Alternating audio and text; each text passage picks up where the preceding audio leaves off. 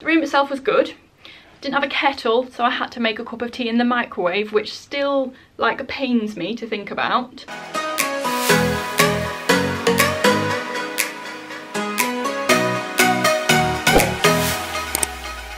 Hello, my name is Megan. Welcome back to my channel, Megan Chown Vlogs, where I talk about fitness, travel and dogs. Today I'm in a new environment. I'm in Rhiannon's living room. I don't look the best because I got back from Canada on Monday and it's now Thursday, and I'm just still a little bit jet lagged, you know. It's like flying east is worse than flying west. So I'm up, I've got eyebrows on.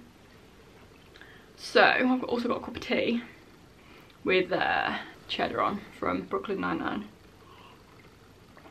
So, welcome to my channel. Today I'm going to be talking about the accommodation that we stayed in America. So this is coming out before the Canada vlogs. So I've done the America vlogs, this one's coming out, and then the Canada vlogs. So this is why we're slightly out of sync time-wise. So we stayed in all Airbnbs. I will, if I can, link the Airbnbs like in the description box if you want to stay in the same ones. We chose Airbnbs because there was two of us. It was essentially the same price as staying in a hostel. The quality of Airbnbs in America is really good. We didn't have any problems with any of the Airbnbs. To be honest, Rhiannon found all of them and she researched them really well. I think the main issue with staying in an Airbnb compared to staying in a hostel, well, there's two main issues. One, the Airbnbs are not necessarily going to be in the centre of where you're staying, especially if you're going for cheaper Airbnbs, whereas hostels are normally like slap in the centre of like the city that you're staying in. And also you don't really meet people. So when I was staying in hostels in Canada, I'd just like meet people in my dorm or sit with someone at tea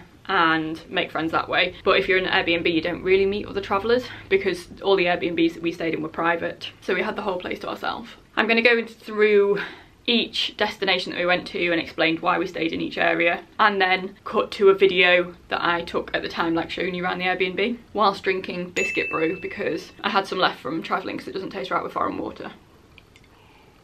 So we're going to start in New York. We didn't actually stay in New York, we stayed in New Jersey, which is the state next to New York over the Hudson River, and we stayed in like New Jersey itself, like the city. Is New Jersey a city? Like not like the whole state, but like we could look over the Hudson River and see the New York skyline, like we were really close. We stayed there because it was a lot cheaper. The area that we stayed in was the Spanish area, which was fine because we can speak Spanish. It was like South American, there was lots of like Peruvian restaurants and things like that. Some shops we went into, they didn't speak English, they only spoke Spanish, which we weren't ready for, but like it was fine. Apart from when we were trying to sort a phone contract out, we then went into New York to make sure we like did it properly without a language barrier. The hosts of this Airbnb were lovely, like super on it with communication. So I'll cut to the tour of the Airbnb now. Welcome to our Airbnb in New Jersey near New York. So when you come into the Airbnb, you come into the kitchen area, sink obviously, hob and full cooker, which is great, and then like a getting ready area here. We're just sorting the water bottles out, tea and coffee and spices, and then we have the bathroom, towels that need washing, so we're moving out today, shower, toilet.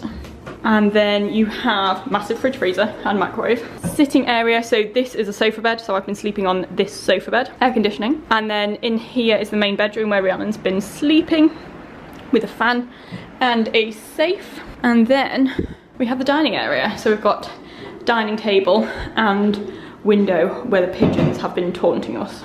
Okay, so moving on to the next destination, we got the bus from New York down to Philadelphia in Pennsylvania. It wasn't a long bus, it was like 2.5, 3 hours maybe. It was a nice coach. Dennis Green was our driver, who was hilarious. Like he was just tip top. In Philadelphia, it was too expensive to stay in Philadelphia itself. We stayed in the district of Manayunk, so this was the cutest little district.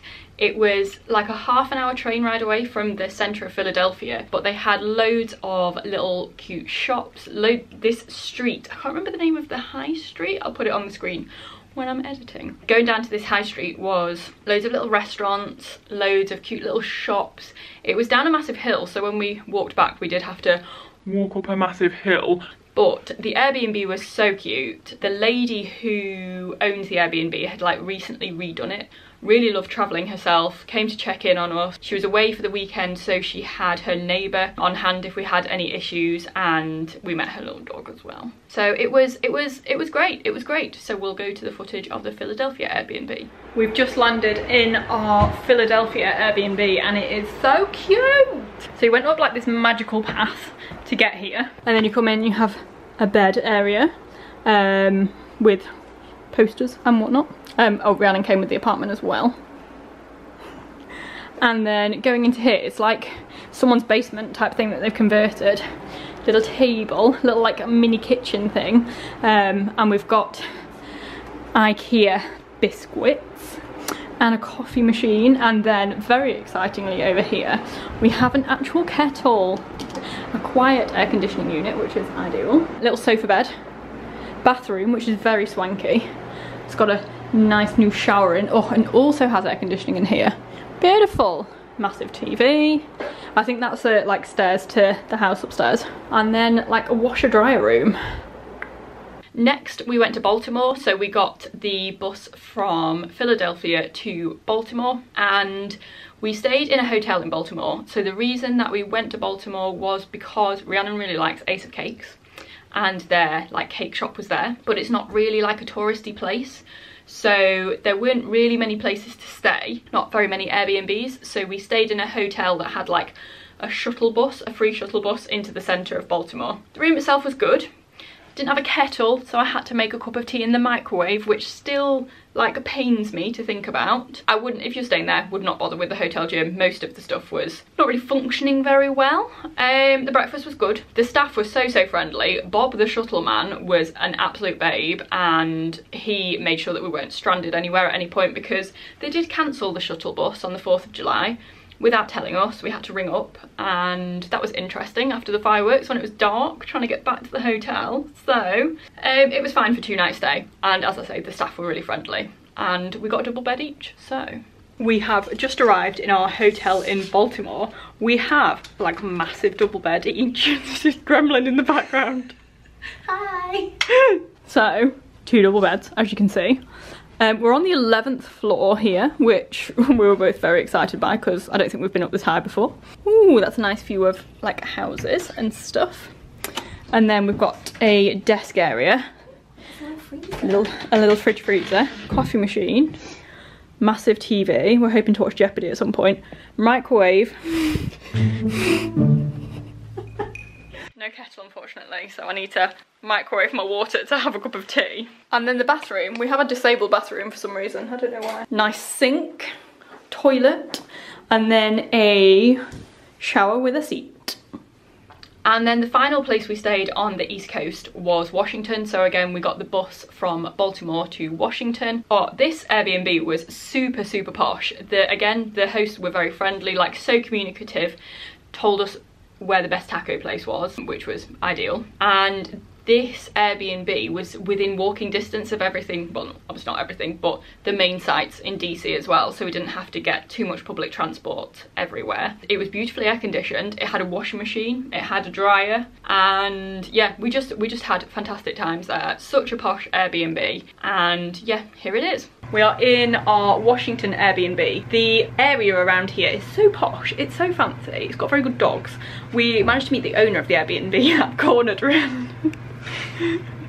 We met the owner of the Airbnb coming in, and they've got a doggy called Max, who's very cute and was up for tickles. What was Max's friend called? I didn't hear. No, I didn't, but Max had a friend who was also very much up for tickles. So this is like a converted basement. Ooh, that's very close. It's like a converted basement, and it's just posh, you know, posh. We've got the sofa bed, which is the second bed, because so we can have separate beds. And then we've got a double bed here, and then something making a noise there. And then in that cupboard there is washing machine and dryer. Here's Rhiannon looking anxious. And then we've got the kitchen area here with a kettle. Yes, we've got a kettle. Got a little bathroom, it's cute.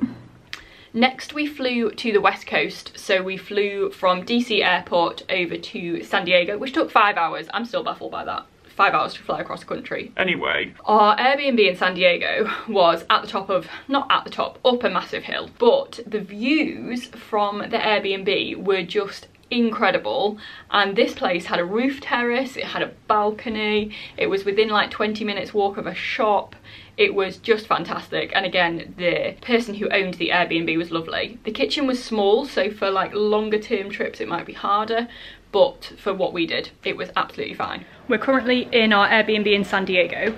We are just checking out, so things are a bit all over the place. So it's not what it looks like when you check in, but it's like a little flat above where the people live. So we have a single bed, we're just taking all the bedding off, a Rhiannon, a double bed, a TV that is actually just the show, that's the TV that actually works, a massive table, like a massive table, and then here we have a balcony and a tiny kitchen area, and then a bathroom with a massive shower, and then upstairs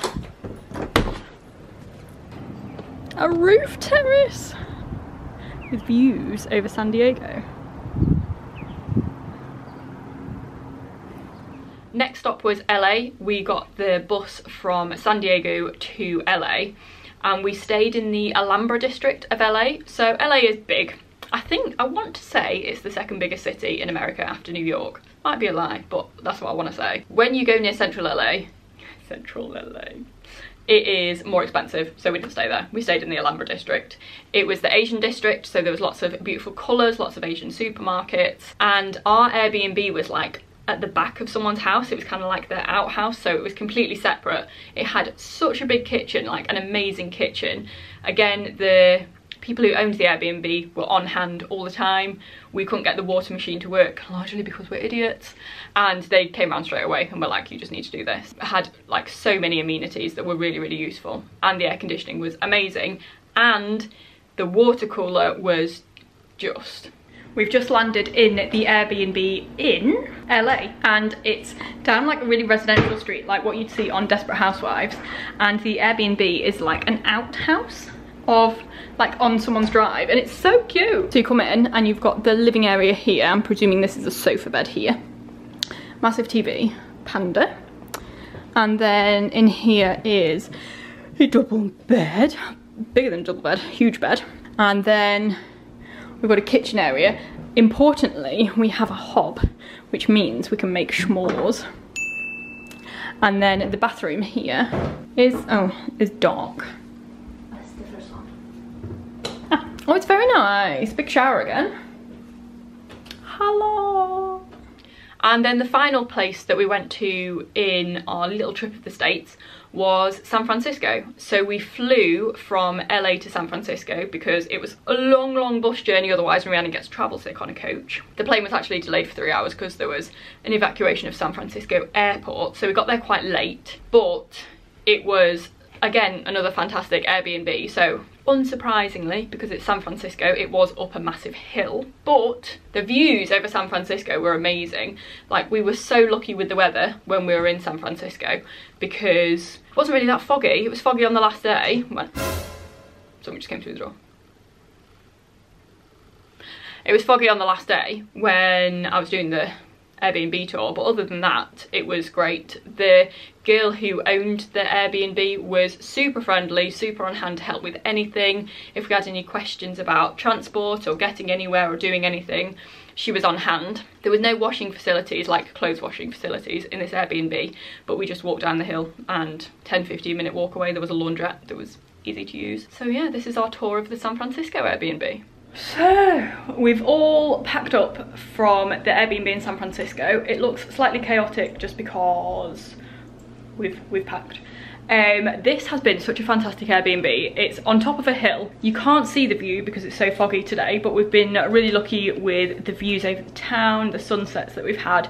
So I'll show you around. It's so posh. So when you first come in, to your right is a bathroom. So we have everything you'd expect a bathroom to have: sink, toilet, shower, which is such a good shower. And then you've got the kitchen area. Look how big the kitchen is.